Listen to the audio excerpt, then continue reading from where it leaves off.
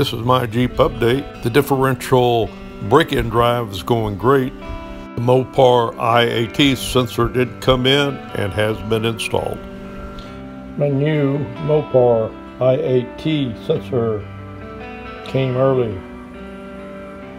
Was expecting it Monday or Tuesday, showed up Saturday afternoon. Thank you.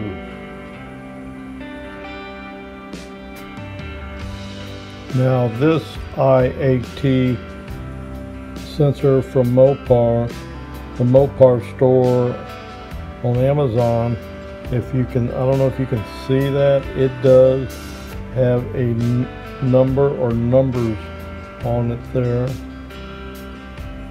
The one that was defective that I pulled out of there, I couldn't find any numbers or name or anything on that. Anyway, I got this off the Mopar store at Amazon, and the parts they have there, the Mopar auto parts, are reasonably priced.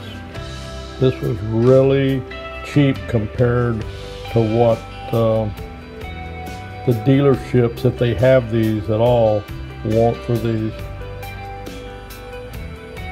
I'll be shopping at that store more often, looking for additional parts in the future. Out. And this is what I like about these Mopar states right there. And it definitely makes a difference.